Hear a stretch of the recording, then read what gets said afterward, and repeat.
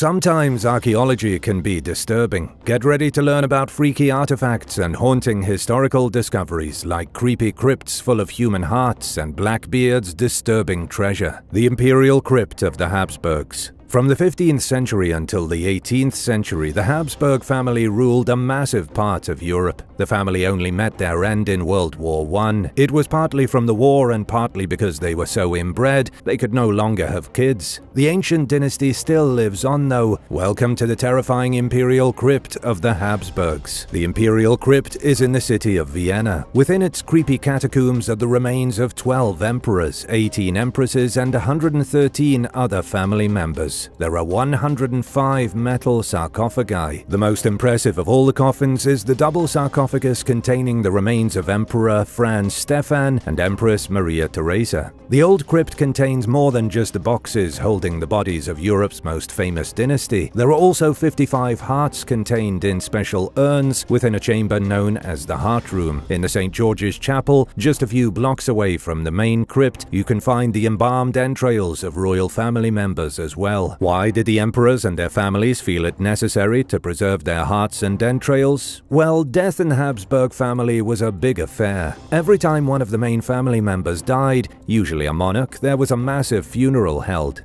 Death meant the creation of an elaborate sarcophagus and matching reliquaries to hold their internal organs. The body would be put in one crypt, the heart in another, and the entrails in a third. It was all just part of the inbred family's tradition. Think of it as a way to grasp at immortality, just like what the ancient Egyptians did with their canopic jars and complex burial rituals. The last lifeboat of the Titanic. On May 13, 1912, 3 haunting photographs were taken. They are some of the most disheartening pictures that have to do with the tragedy of the Titanic. The pictures were taken a month after the Titanic sank. One photo shows crew members from the RMS Oceanic trying to recover a lifeboat that was found floating aimlessly in the sea. The second picture shows the boat approaching the listless lifeboat. The third picture is of 2 crew members of the Oceanic on the lost Titanic lifeboat. The reason these pictures are so horrifying is that this was the last lifeboat from the Titanic to be found. When it was discovered,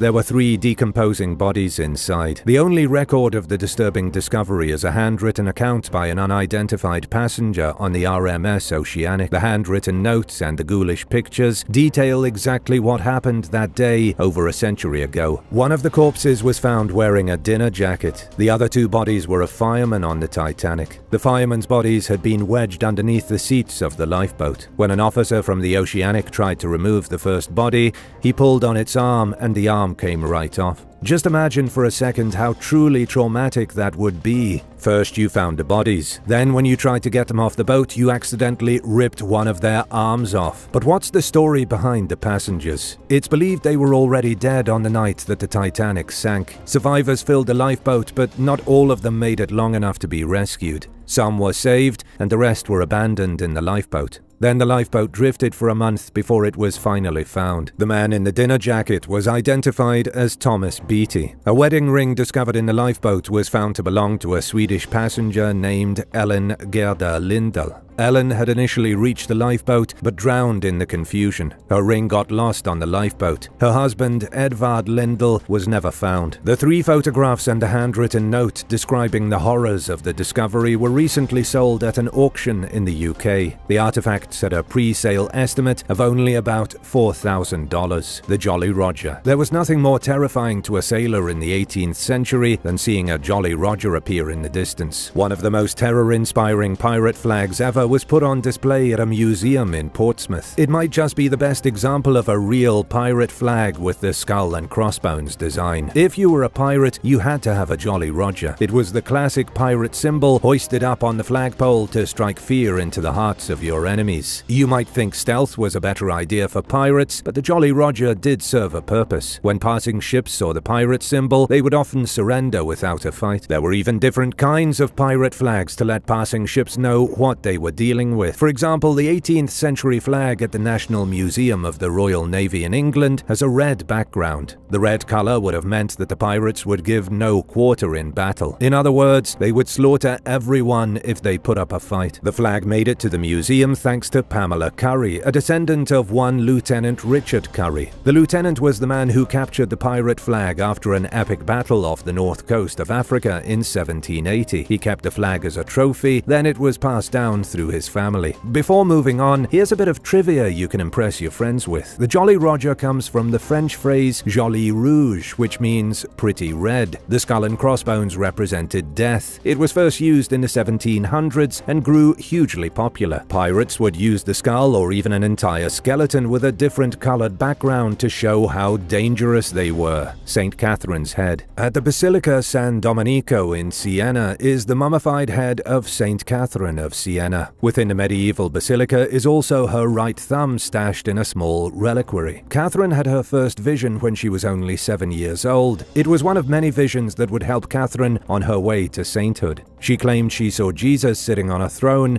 surrounded by saints. She refused to be married, instead keeping her virginity and cutting her hair off. She would burn herself to ward away potential suitors. When she was old enough, Catherine became a nun. Later on in life, she had a vision of Jesus Christ placing a wedding band on her finger. This was no ordinary ring. In Catherine's vision, the ring was made from baby Jesus's foreskin. What would you think about a potential partner proposing to you with a ring made of such a material? It was surely more acceptable 600 years ago. When Catherine was 28 years old, she received the stigmata. She was praying to a crucifix when rays of red shot from the artifact and pierced her hands, feet, and heart. She was later seen levitating. Once the Holy Communion flew from a priest's hands and into Catherine's mouth like a frisbee. To be fair though, nobody knows how much truth there is in Catherine's legends. At the age of 33, in the year 1380, Catherine died. She was in Rome, but her hometown of Siena wanted her body. Since they couldn't smuggle her whole body past the Roman guards, they took her head and stashed it in a paper bag. It's been at the church ever since. The blood-stained tunic. In 2014, an artifact of unspeakable horror was pulled from an auction in Canada. It was a truly gruesome artifact, a relic of genocide splattered with the blood of a murdered child. This is a pretty heavy one, so strap yourself in. The artifact was a tunic stained in blood. It was taken presumably off the back of a child who belonged to the Plains Indians in the late 19th century. The tunic was made of leather, beautifully trimmed in traditional native stylings. It had colorful beadwork and the sleeves were fringed. By itself, the tunic was an exceptional piece of late Native American work. The issue was that it had clearly been taken from a slain youngster. It was a stark piece of evidence of the Indian Wars and the Canadian government's extermination policies in the late 1800s. In the middle of the tunic was a bullet hole. The bullet hole showed that whoever wore the tunic was shot in the chest and the bullet came out their back. The back of the piece of clothing was covered in obvious bloodstains from the exit wound. It's unclear what the whole story is behind it, though you can draw your own conclusions from the evidence. At first, the tunic was going to be sold at an auction in Toronto as decorative art. It was only removed from the catalogue when the public had a meltdown. People were outraged that something so obviously terrible was being sold as a decoration. Imagine putting such a thing on your wall to show off to your guests. How would you feel if you saw this kind of artifact displayed in a friend's home? The world of witchcraft. In 2018, England's Ashmolean Museum put on an incredibly unusual expedition. It was called Spellbound, Magic, Ritual and Witchcraft. 180 objects dating as far back as the 12th century were put on display to freak everybody out. Some of the artifacts were beyond explanation. Not all of them had a detailed history, but they were all exceedingly weird. Take for example a silvered glass flask supposedly containing the spirit of a witch. A handwritten label on the glass shows it was made in 1850. However, there were no details about the witch in the bottle or how she was trapped in the first place. The exhibition also had a Chinese wax figurine pierced with pins, a toad's heart stuck with thorns, and a real human heart jammed into a heart-shaped locket dated to Ireland in the 19th century. One of the strangest artifacts was a witch's garland, a magical charm made in Italy in the 19th century. Superstition and belief in magic have always been a part of Tuscan traditions. The witch's His garland was made of feathers and bones, woven just like an ordinary flower garland. Only this one was concealed underneath someone's mattress to curse them to die. The giantess's bones. A very disturbing skeleton was discovered in a Polish cemetery that seems to suggest giants once roamed medieval Europe. The shocking discovery was made outside a medieval church by archaeologists from a local museum near the Ostrov-Lednicki stronghold. They dug up the bones of a woman who stood an unimaginable 7 foot 2 inches. The giantess would have towered above even the tallest living men today, but seeing as she lived in the Middle Ages,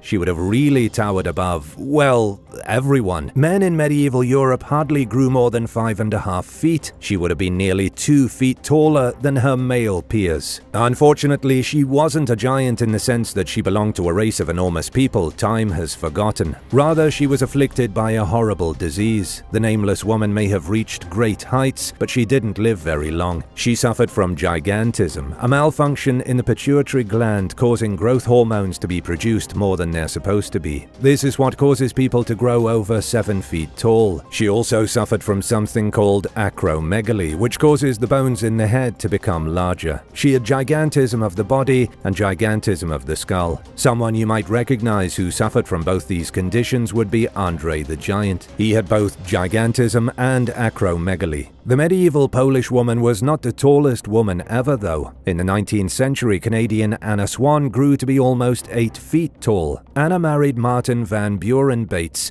aka the Kentucky Giant. Their second child was 23 pounds at birth and only lived for 11 hours. Gigantism is not something that can be passed down without major consequences. We won't be seeing people with gigantism breeding giant-sized kids anytime soon. Blackbeard's disturbing implements. Queen Anne's Revenge was notorious pirate Blackbeard's flagship. The sunken vessel is currently submerged off the coast of North Carolina, where it sank in 1718. It was first found in 1996, and archaeologists have been studying it ever since. Some of the most disturbing things they found in the wreckage are horrible medical devices that will make your skin crawl. Blackbeard, real name Edward Teach, is the epitome of piracy. He was the darkest and most fearsome figure who ever terrorized the Seven Seas. But what a lot of people don't know is that Blackbeard wasn't active for very long. First, he was a privateer serving in Queen Anne's War of 1701 to 1714. He turned to piracy immediately after the war and was killed in November 1718. He was hardly active for a full 4 years. Blackbeard's end came when Virginia Governor Alexander Spotswood sent a crew of naval vessels to defeat the pirates in combat near Ocracoke Island. In the watery grave of Blackbeard's greatest ship,